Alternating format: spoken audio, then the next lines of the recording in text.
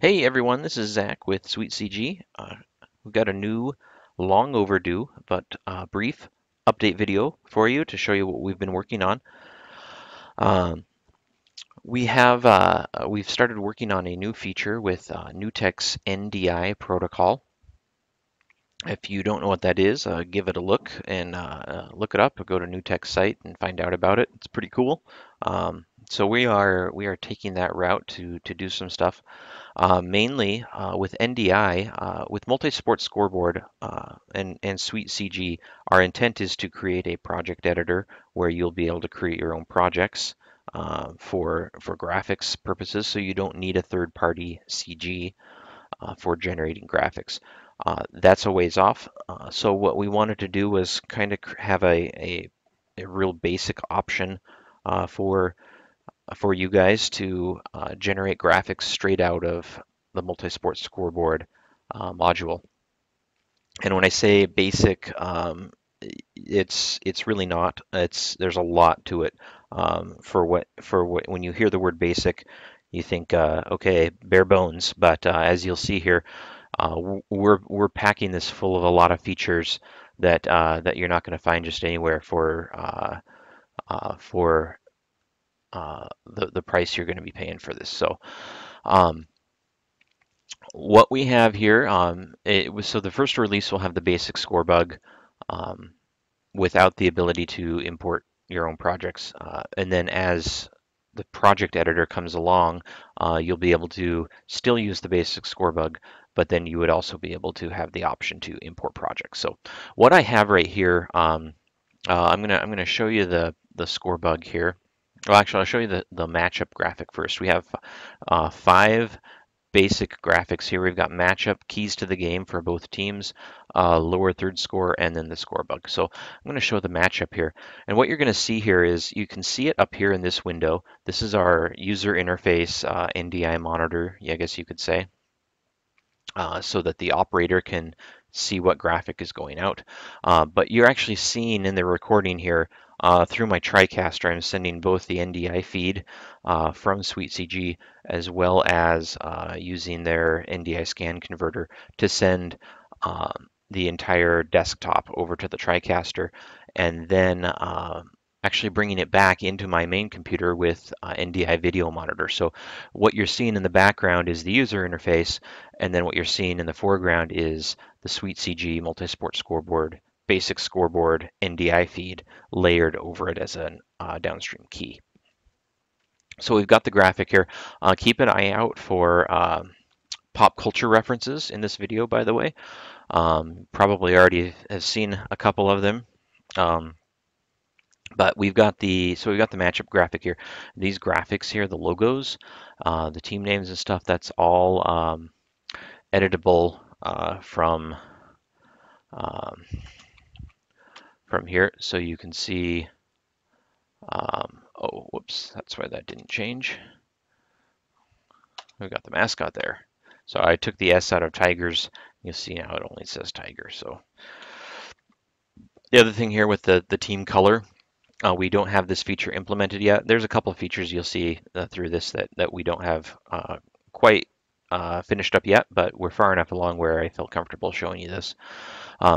Once the color picker is implemented here and you can select a color, that is going to change the coloring of the shaded here, and that'll do that on all the different pages. You'll see we've got team colors and logos all over the place here.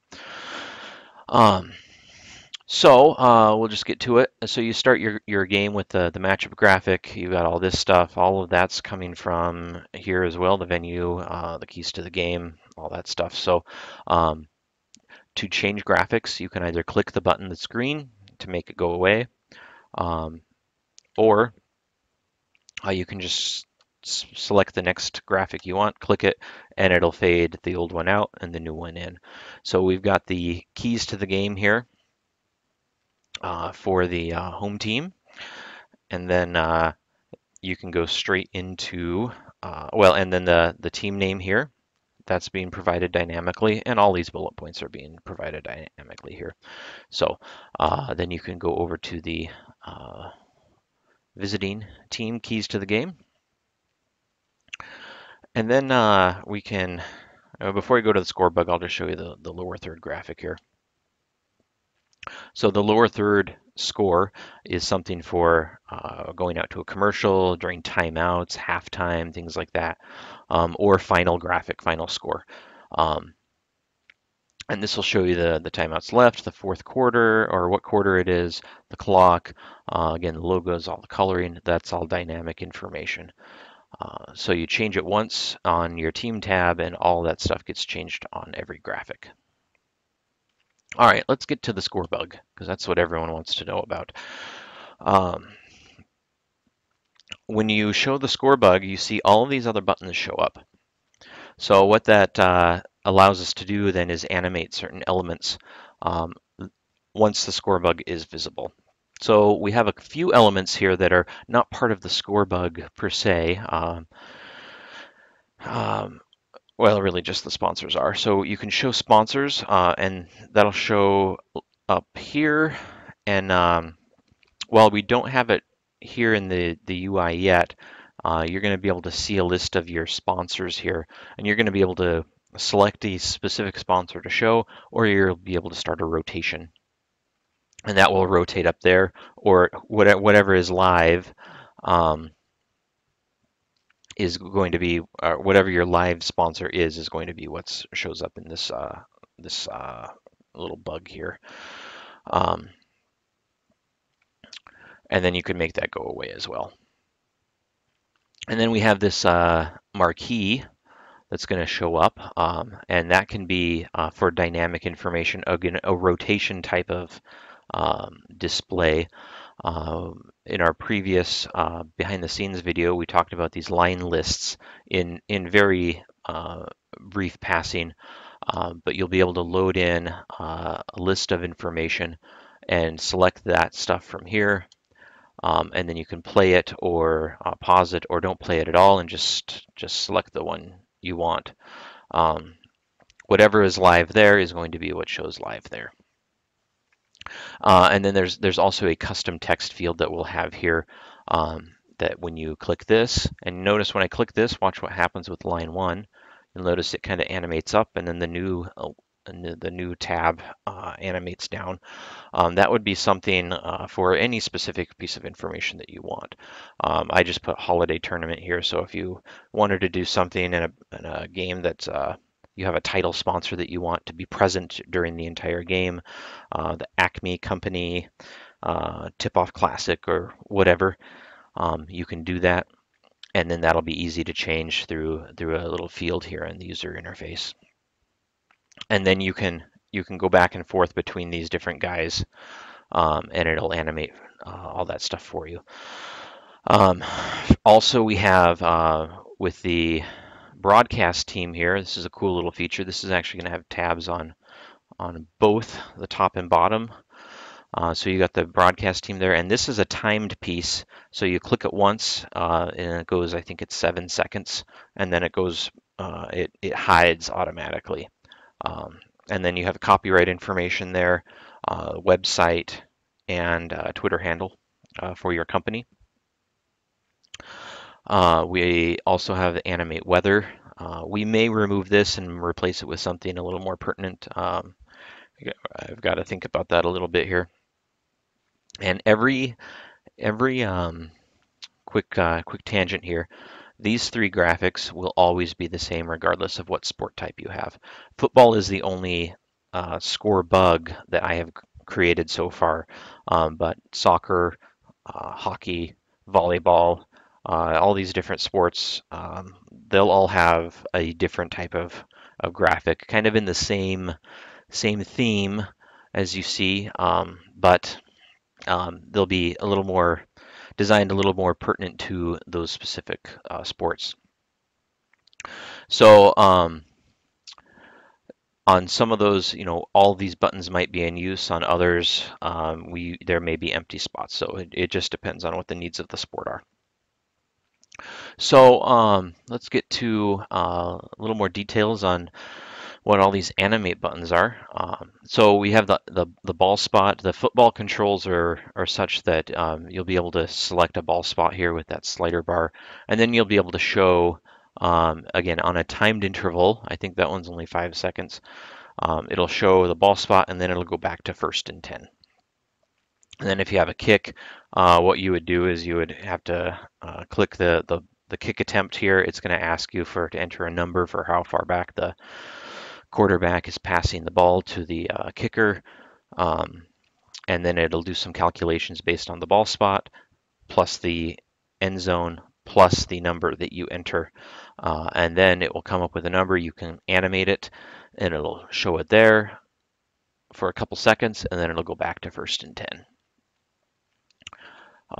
We'll also have here tied into line 2, we'll have a little visit player and home player, kind of a headshot type of thing. Not really, there's no image, so it's not really a headshot. But if you want to select if your camera guy's got a close up of the quarterback and you want to show their name there, you can. And the line list 2, you can put all of your players from both teams, select the player, and then depending on what team they're on, then you would animate the appropriate one. And these are still a work in progress. This would also have the team color and then the team logo.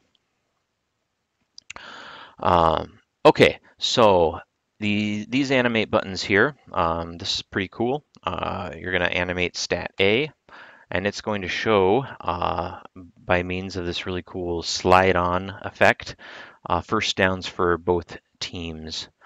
And that information is coming from this counter here and this counter here.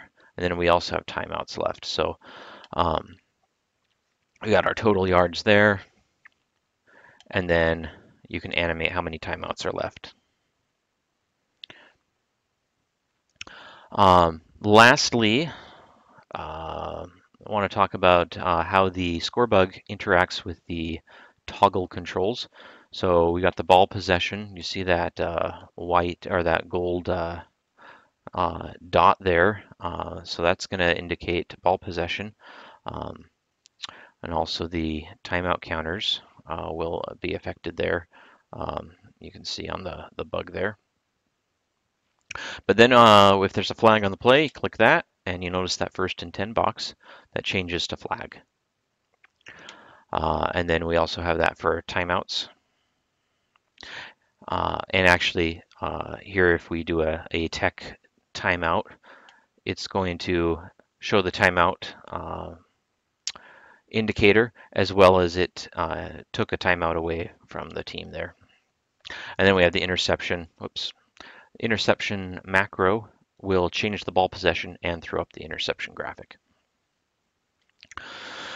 And then lastly, with the touchdown, when you have a touchdown on the team, that's going to throw up it's going to cover up the score bug with a information here with the team logos and then the mascot and the word touchdown.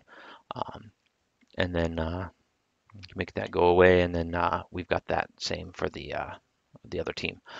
And again, those colors would be dynamic based on what you put in the team tab. So that's what we've got. We've got a couple things to work on yet. We got to implement these bugs for the other sports. We got some other things we're still working on too, to feature-wise. I don't want to go into too much with that, but work is definitely continuing. We appreciate your patience. Life is busy for everyone, and it's no different for us, full-time jobs, families, and all that. So we appreciate your patience. We don't want you to think we're getting to the point of vaporware or anything.